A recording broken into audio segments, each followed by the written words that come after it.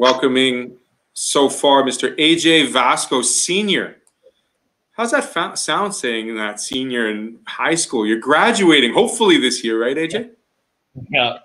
No, school's flown by. It's been a ride. Yeah, it's been a ride. It's been one heck of a ride the last month or so for AJ Vasko from the RINK Academy. Before we get into this year, AJ, tell me about growing up with skates. Was it your main sport? Was it your first and only sport? When did you get introduced into ice hockey? My dad introduced me to ice hockey. Hockey's always been my first sport. I've loved it ever since I tied on my first pair of skates. I lived when I was a bit younger in Charleswood River Heights, and ever since I touched the ice there, I fell in love with the game, and we ended up moving out to LaSalle here, and that's when I really got off from there. So about 4 or 5 years old, first pair of skates? Correct, yeah. Did your dad bronze them? Did he remember what they looked like? I think they were a pair of Bauer Vapors, like 0.3 or something like that, like $20. Yeah, it did the job, right? So.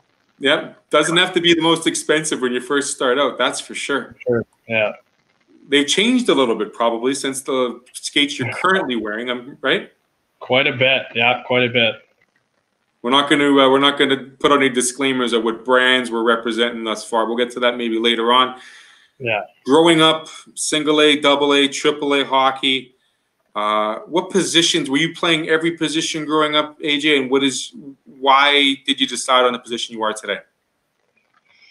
As a kid, I was pretty versatile. I could play D, center, wing. It honestly didn't matter. It's whatever the coach needed me. But even my first year at AAA, going to AAA trials, driving up there with my dad, and we're talking in the car. He's like, "What do you want to play, like D or forward?" And I'm like, "I don't even know." Like, I kind of, I'm like, I'll try forward. Ended up playing forward and never switched back. But I still honestly probably could. But no, I've played 5 years now, so I think we're gonna stick with it now. Yeah. So, like in the forward, you have a nose to the net. You more of a passer, more of a shooter? Would you describe your gameplay? No, for sure. I've always been more of a make a play kind of guy. I'm more of a passer, but it's something I'm trying to get or add into my game is don't always try to make that pass, but just trying to put the puck on net sometimes. Absolutely. So, growing up, hockey was your number one. Tell me about the other sports you played in the off season. Like, obviously, there was back when I guess when you did start playing hockey, hockey started becoming a 12-month sport, correct? So, were there any other sports that you were introduced while you were playing? When I was younger, obviously hockey was my number one, but I was pretty big into baseball. A lot of the guys out here at McDonald, we had a pretty good ball team, so we were pretty competitive baseball players. So I think it was great, something to get your mind off of hockey for a few months in the summer, right? So I'd say my number one hockey, and for sure baseball. I didn't really play any other sports. We were talking off camera about the Indians hat you're wearing and how you have not seen the movie Major League. I think that's blasphemy if you're wearing a hat like that. I'm sure your father will give you a bit of an explanation on that one. Growing up, what was your favorite NHL team and what was your favorite baseball team? I'm a Toronto guy, so I'm a Toronto Blue Jays fan and a Toronto Maple Leafs fan. Okay, I'll let you slide with the Leafs. Blue Jays, I like. Do you have a favorite? You have a favorite baseball player? I don't know at the moment. I like Jose Altuve. Even though he steals the signs? Pardon me? Even though he steals the signs? I'm okay with that. Okay. You gotta do what you gotta do to win, right? Well, I used to love Jose Bautista, but obviously, I currently don't really have a fave. I wouldn't say I have an all-time fave, but those are two of the guys I like the most for sure. So your first son's going to be named Jose after both of them, is that correct? I could work out, I guess, right? You have to talk about that one, yeah. Is Bautista before or after the bat flip? right after the bat flip, I was a huge fan. I was already like fanboying on him for a bit, but like after the bat flip, he was for sure my favorite. He had a cannon from right field too. You could throw people out. Yeah, absolutely. Good. Let's switch it to hockey. Who do you model your game around most, you think? Model my game. I'd say I try to model my game after a player like an Anze Kopitar, kind of like an all-around good defensive, offensive player. I try and be more physical sometimes. So I'd say another guy who I love, or I know a lot of people hate, Brad Marchand. Super effective, right? Like, hey, you hate to win against him. You love having him on your team, right? So I think that's kind of my story too. You know what? You're absolutely right. My generation, it was Claude Lemieux for the Montreal Canadiens. Missed the fact that Brandon's no longer with the Jets. He takes a lot of penalties, but Brad Marchand, the quintessential smart man that gets just under your skin enough to hate him. But like you said, you'd love to have him on your team. For sure. Yeah. Let's take a quick break here, AJ, and we'll come back. We'll talk about the final year here with the RINK Academy here on the Ice. Perfect. Good job. You doing okay? All good. Right on, man. We're going to get back at her here in 2 seconds. Sounds good. AJ Vasko joining me here on the Ice on Amateur Sports TV. AJ, this senior year, talk about the transition you had to make. Is this your first year with the RINK Academy? This is my third year. Yeah, this is my third year. So how was it what was it about the RINK Academy that attracted you to becoming one of their showcase players in 3 years? Obviously, coming into the rink, I was on E15s my first year. They already had 1 year prior to that. And there's a bunch of talented, good hockey players there. I was always I always thought in my head, it'd be pretty cool playing with some of those guys. So, they're going out to Alberta and BC and getting showcased quite a bit. So, a lot of talk. And I was thankfully asked to come play on the E15 team. And, it was phenomenal. It was a very cool experience for me, and I couldn't get enough of it. And so I ended up going back there for another 2 years. And, I definitely do not regret the decision for sure. Absolutely. Talk about the chemistry you built with the boys in the locker room and on the ice. How important and how important is that not only for your play, but also for your confidence with the guys, knowing you got the crew playing for a couple of years on the ice? Yeah, no, we're seeing each other every single day for 7-8 hours. We all became best friends. Like, it was, you go to school, there's your boys, right? Like, you go to hockey, there's your boys. They're your brothers. You know what I mean? Like, you guys are you're all so tight. You're willing to block a shot whenever you need to. You're willing to, you're best friends. Like, you will do anything for that guy. I think that's another important part about the academy is that you guys are, melded all into each other. You know what I mean? Like, you guys are all, like best friends. You guys are willing to do anything for each other. And I think that's super important, especially with hockey, right? You guys all want to be on the same page. You guys all have the same goal, right? You guys all the same outcome. So I think it's just super important that way for sure. I've never asked this question before, and it's not on my list. I do apologize, AJ. Going from the facility, the training center that was off Lawson Crescent there, now into the RINK training center that it is now. Different, yes. An upgrade, absolutely. What do you miss about the old building that the new building doesn't have? It was I used to train there when I was a kid before RHA was even a thing. So I mean, it was pretty ideal. I mean, it was small. You work on your own stuff. Sure, you miss how it was back, and it wasn't as big. Like, it wasn't as people wasn't as popular.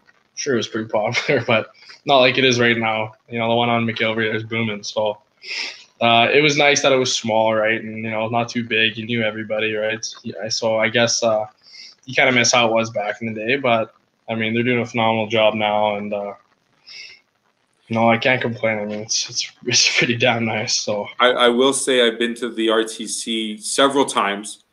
that weight room you have access to is glorious. It's phenomenal.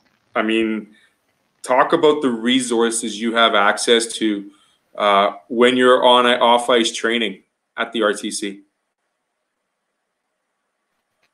Well, I don't know the statistic, but they have the Caisse machines, those air press ones, and those are phenomenal. Like, I don't think very many gyms have that in Canada. Never mind, North America. Like, I don't think they're pretty cool machines. Like, they're all air pressure. They're, you press a button, goes up to the air. You don't have to worry about lifting anything. You don't have to worry about stacking anything.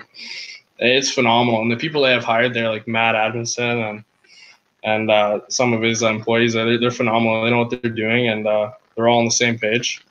And it's really world class for sure. No doubt. So your normal day, AJ, you said like you spend 8 hours with the boys in classes at the rink. What time does your day start, and what goes on till you finish and you're on your way to bed? See if we get AJ back here in a sec. Just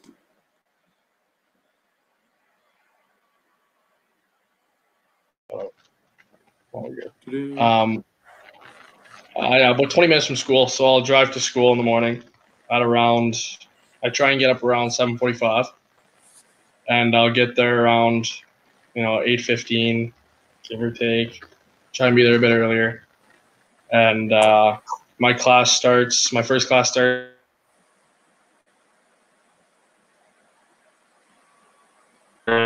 till 10:50, and then 10:50 till 12.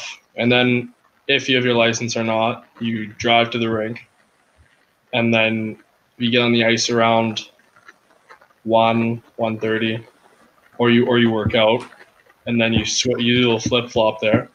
And so that takes you, and then you do study right after, right? Because that's super important, especially with the academy too. They value the schoolwork and hockey. So I'd say our day ends around 4:30. You head home, eat some dinner, do some homework, and head to bed. And all over repeat, hit the repeat button 7:30 in the morning. You got it. There you go. Yeah. How does the academy prepare you for the next level, AJ? And by I mean that, the idea of a student athlete. Well, the academy prepares you for the next level. Just, you're working all the time. At the next level, you're not. If you want to make it to the next level, you're gonna have to be working all the time. You have to get any upper hand on anybody, right? So you have to be working all the time. The travel schedule is very tough. You're playing 2, 3, 4 games on the weekend, which can beat your body up pretty bad. And long bus trips back. 13, even 16-hour bus trips. And on the school aspect of that, they're always on you. You have to maintain a certain GPA. So they're on you for school. It really helps you. I'm sure it's going to help you for when, you get to that next level. Say you're playing, college hockey or something like that. And, you got to maintain, school and hockey, right? So I think they do a great job of that. And that's super important for being a student athlete. You got to manage time well, right? You got to manage your time with training, manage your time with hockey, and if you can't do that, you're not gonna play college hockey. No. On a scale of 1 to 10, AJ, what is your time management level like? With my mom, it's probably a 10. Without my mom, it's probably a 4. But what about dad? Was dad involved here? No, probably play ping pong or something. No. Hand-eye coordination, that works around the net. You need that. Yeah, for sure. I tell every little skill you learn off the ice is important. Yeah. Let's talk about the year on the ice. The crew's coming back. The boys are back. Was there a certain feeling that you knew you had a good squad this year to make a playoff and get into the playoffs with a promising finish? From, I guess, during R1 in the off season, I've already made my commitment to come back, and my assistant coach there, Ian Duval, told me we were getting Matthew Savoy, and I already knew we had a good squad before that. And so after he told me that, I realized, I'm like, holy moly, we could actually do some damage here. And so I think, the word got out to the boys there, and we got pretty fired up. And no, he didn't. He definitely satisfied us for sure. He was a hell of a player, and it was nice playing. It was nice playing with him for sure. And so I think all the boys kind of rallied behind him and behind myself and behind Sudaki there, and we really had a good squad. It was it's pretty heart wrenching at the end there when the virus shut it down, but it was we understood it, right? Like, obviously this is bigger than hockey, so we have to understand that, and it's the way it goes. You couldn't have said it any better. When you're in 2 games into your finals and you get that note saying we're all shut down, it's got to be bitter. It's got to be a certain taste in your mouth and a certain gut-wrenching feeling, and your heart kind of stops. But like you said, you realize it's there's bigger things to deal with as we grow up. We're going to come right back with AJ just after this. We're going to talk about what he's doing to prepare for the next level today. Thanks for watching. We'll be right back. Last segment, man. You good? Sounds good. Am I flying through this too fast? You're all good. Am I missing anything? You're hitting the hammer. Okay, here we go with hammer down number 3. Sitting down with AJ Vasko. AJ, it's a little bit of a different situation as we know it. We're supposed to be back at school next week. We're not. Things are closed down. We're in a bit of an isolation right now. What are you doing to maintain your edge? First off, we'll talk off the out of the classroom. What are we doing in terms of preparation to keep your skills on the right edge? I have a lot of schoolwork to be doing. I got 2 online courses. So I got some online courses I'm finishing up here, trying to get ahead of it. Hockey-wise, I'm working out every day. My dad told me go through a workout we made. So I've been super busy doing that, once a day every week.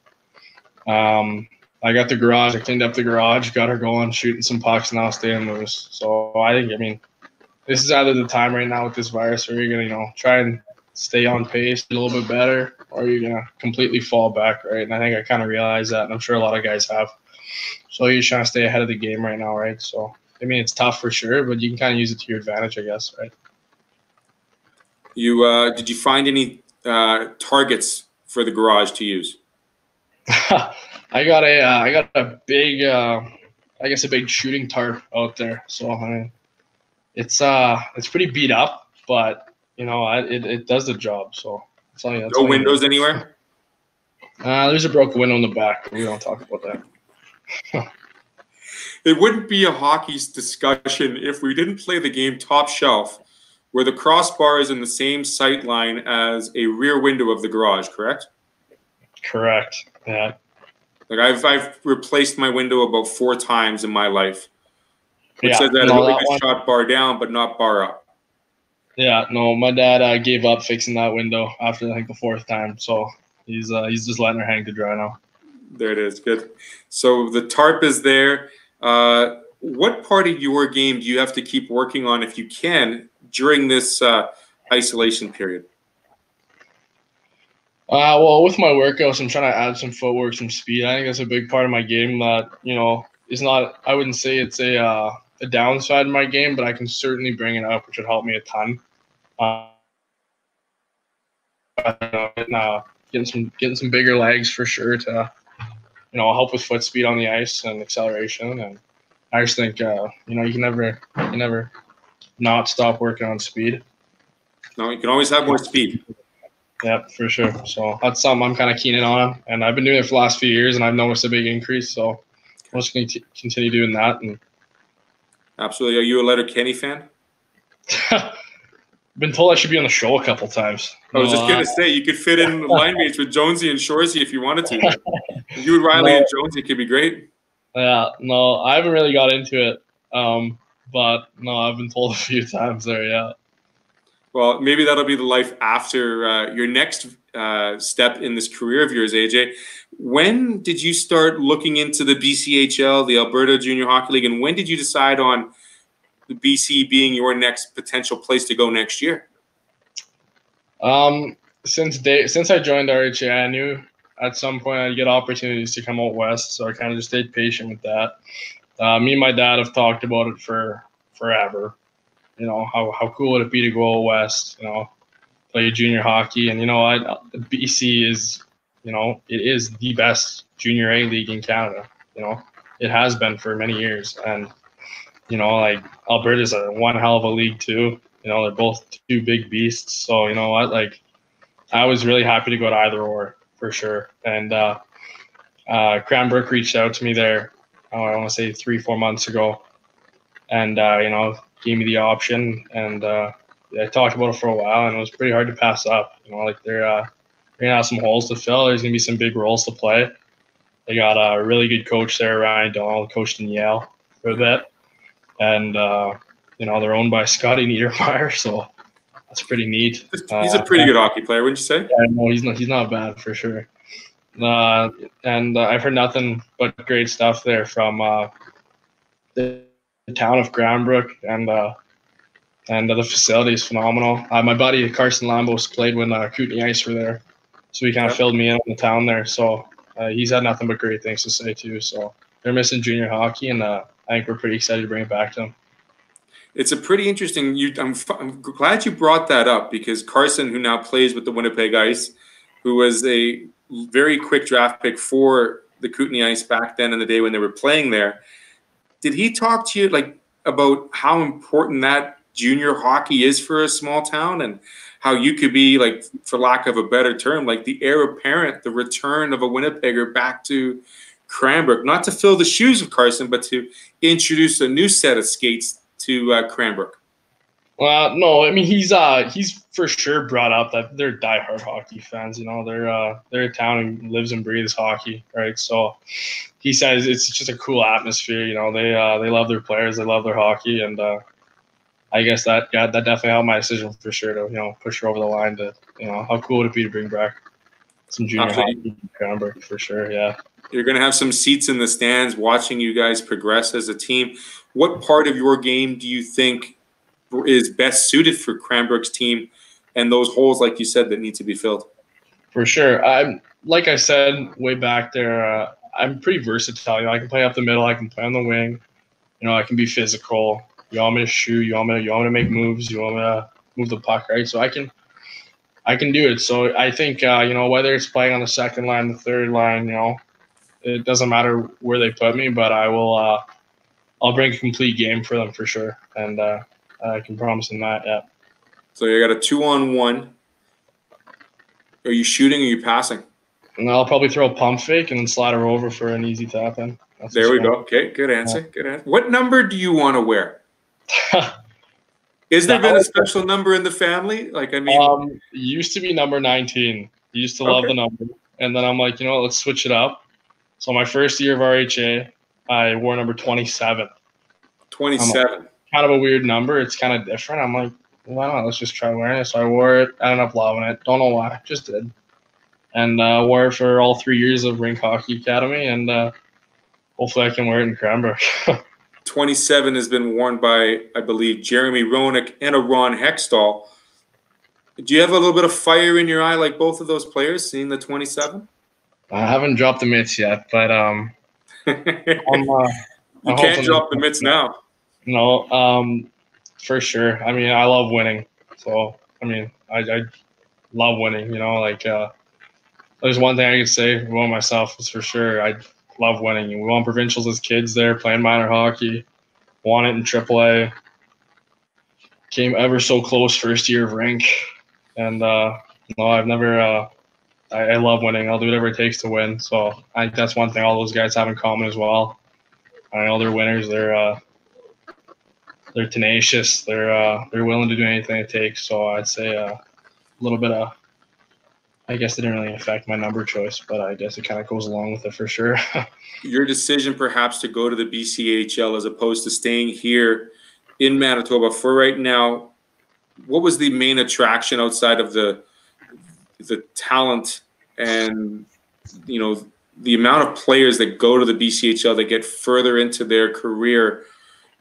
Was that the main contributing factor as to why you chose to go out west? No, it definitely was, especially being out there over the last 3 seasons in Alberta and BC. You realize you go to a few games and you realize how fast it is and how different it is compared to other junior leagues. And, you know, like you said, there are a lot of players that are going to those leagues or, you know, coming out with NCAA Division I scholarships. And that's definitely somewhere I want to be. So if I'm following the footsteps of them, I guess I'm going the right way. So. Absolutely. No, you're putting yourself in the right direction and the right place, AJ. Congratulations, Cranbrook Bucks. I think they're going to have a very special place for you come next year if this season actually starts on time. I have to ask you a couple quick questions, personal questions, not so personal, but personal. Whose cooking is better, mom or dad's? Depends what we're cooking. Actually, I'd say 90% my mom. But my dad makes the odd good steak, so I'll give him that. So the pregame dinners are for? Pregame dinners are mom's making it. Mom's making like some fettuccine alfredo or something like that. Okay, and if dad's cooking something on the grill, it's got to be a steak?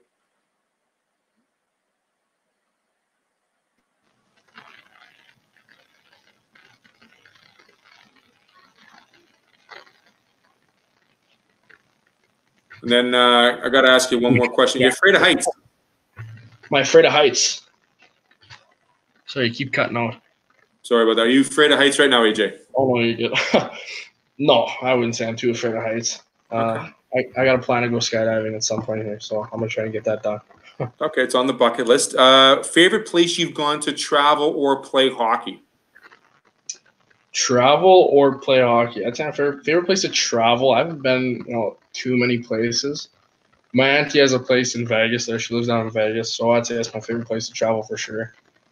And I love going to Victoria with the boys there when we were traveling for hockey. That was for sure a fun trip. It was nice. It was super nice. Are you more of a snowboarder or skier? Snowboarder. Okay, yeah. So you're going to be going into Wondertown come wintertime there if they allow you on a board. You'll see me there for sure. Yeah, absolutely. Good. AJ, I hope you have a chance to catch up with friends and family and keep busy as you always do. Favorite exercise part of your regime? Is it legs? Is it chest? Is it buys? What's the part you want to tell those little kids to make sure that they've got going at all times? I'm sure they hear this all the time, but you can't stress it enough. It's your legs. It's your legs. It's your legs. Your legs are it's what drives you, right? So you need them. So that's the main focus of me for sure. Legs and core. Those are 2 very important ones. So that's something I kind of focus on. Make it push till it hurts. So that's definitely why I key in on for sure. Besides sports, and what's your next favorite hobby to do when you're not thinking about playing hockey? At the moment, right now, I'd say we got the ping pong set up out back, so I'm ripping ping pong all day. Okay. I'm getting pretty good. I hate piano. All my siblings play piano there. That's definitely not you tickling the ivories. I'm not a very good pianist, that's for sure. You tickle iron, you don't tickle ivories. I couldn't even tell you what that is. Perfect. I'm going to leave you on this last one, AJ. If you had to, when you do go to Cranbrook or when you do go into your next level, is your whole family going to go with you, do you think, to make sure you're set up properly, or are you independent enough to go on your own? I'm definitely going to be going on my own. I'm sure that'll help me for a little bit, but I got 3 other siblings here, and they need some help too, so I'll be going on my own for sure. Are you the oldest of the 4? I am. Yeah, I got a younger sister, a younger brother, and another younger sister. Okay, so the younger brother or the younger sisters, are they still playing hockey, or do they play hockey? My one sister is 16, and she does not play hockey. And my brother, who's, like 11, 10, 11, 12, something like that, he plays hockey. He's a good hockey player. Okay. And my younger sister is probably the best hockey player. She's like 8. She's pretty talented. She's pretty good. Right on. So there's talent in the Vaskos. Once one leaves the house, the 3 will remain. They'll be shining, yeah.